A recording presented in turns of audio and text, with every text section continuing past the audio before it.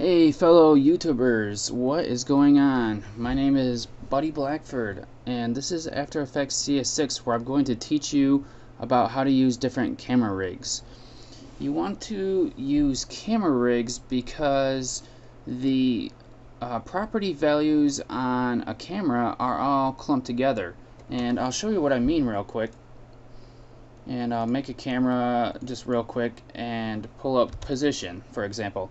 Position doesn't have the keyframe values separated, so maybe you want to move your camera. Let's set some keyframes here. You want to move your camera in a few keyframes there, but at this point right here you want to center it a little better because it's not very well centered. And there, then you're like, oh man, now I gotta go center it again to where I wanted it, and you end up having all these keyframes that end up just being annoying and everything because you can't split these up the way you want to with like a regular camera move. So I'm gonna take this off and show you a good way to make it so you don't have to have so many keyframes all over the place.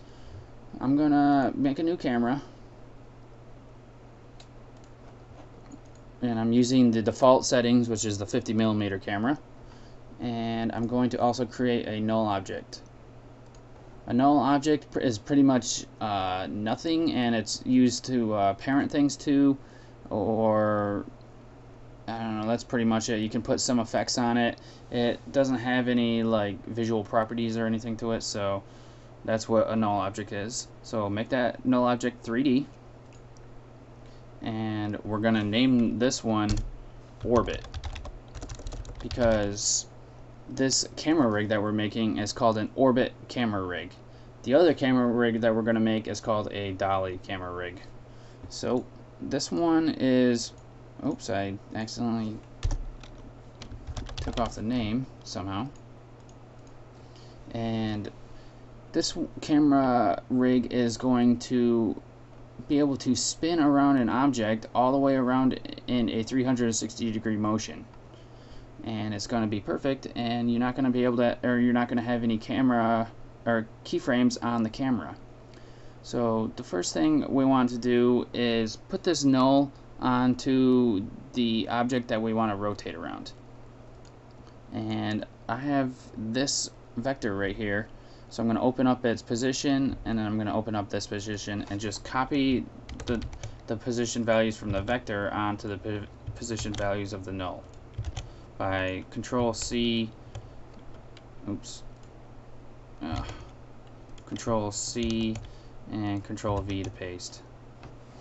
Which, if you don't know the Control C and Control V to paste and cut and all that stuff, then you need to brush up on your basic hotkeys, because those are for everything, even like in Internet Explorer if you use that, but like in your browser or anything like that, you need to know those.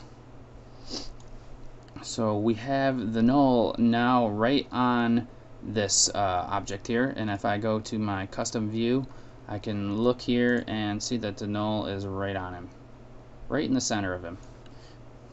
There is an anchor point on the null object here, and if I click off of it you can see it.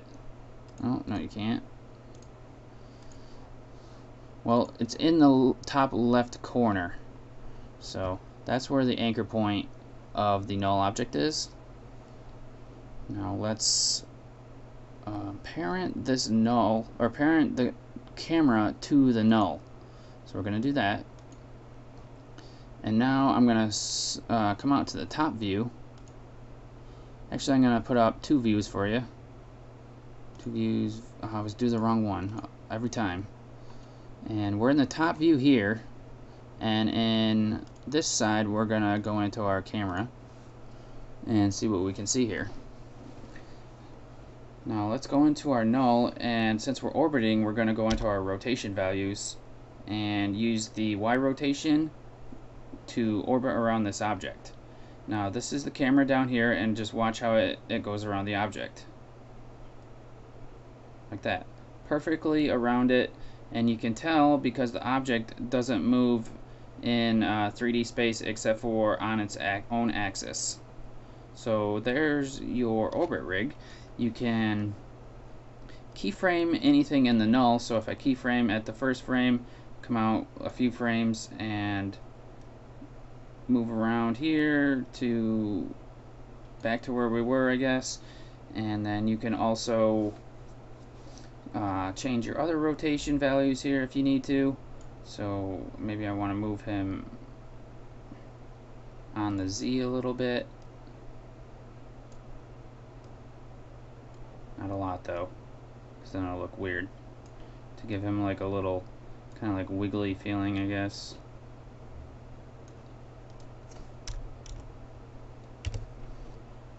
You can do that also.